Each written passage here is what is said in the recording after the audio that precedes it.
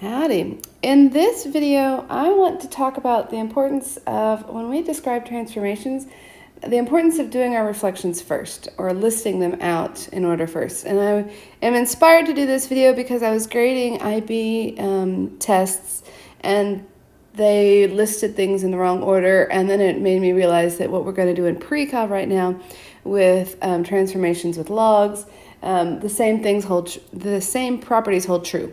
So I've created all these different equations, and we're going to talk through some of this. So there's rational functions, which it's not exactly the question from the IB test, but it's good enough for our purposes.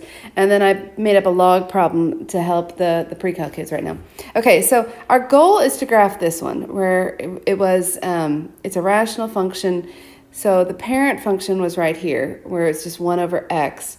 And then the question is, do I do the shifts first or do I do the reflection first? So if I do the shifts first, then I have gone to the left 2 and up 3, and now I have this green function, or the green graph right there. So the asymptotes initially had been at x equals 0 and at y equals 0, and now it's at x equals -2 because it went 2 to the left and then up 3.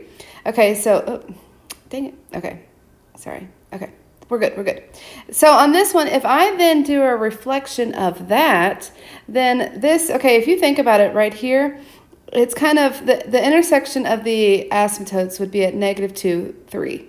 So right there. If I do a reflection, and then that means that this is going to have to move down here, okay? And so that's what this graph is going to show. Let me turn off that one. So you'll notice that this one right here, it has that asymptote at x equals -2 and an asymptote at y equals -3.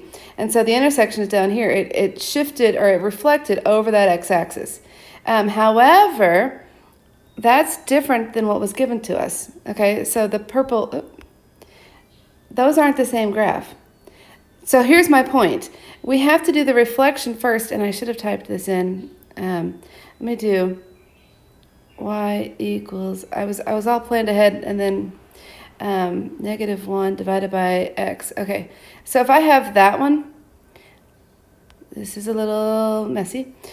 Okay, if I start at the parent function right here, what I need to do first is I need to then reflect it, and then I can take that graph and do the shifts that I need to. If I first, so that's how we get the correct graph. So you got to do the reflection first, then the shift. And instead, if you try and do the shifts first, let's turn on, and then do the reflection, which is this one.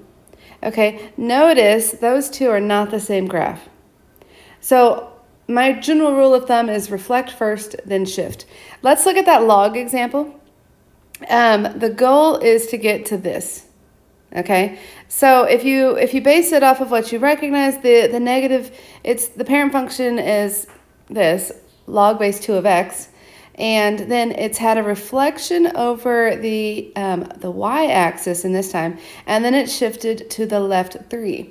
Well, so if I switch that order, let's say I do, so the correct way to do this is to do reflect it over the y-axis, and then shift it to the left. So now you'll notice the red got reflected. This little point right here is now right here. And then the purple graph right here now got shifted 1, 2, 3, and here's the black one. And that's the correct way to do this.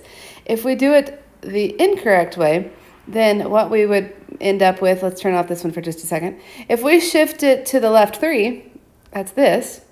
Notice this point right here has moved to the left 3. And now if we do a reflection, notice how this point right here reflected over the y-axis and ended up right there. That is not the same graph as this one.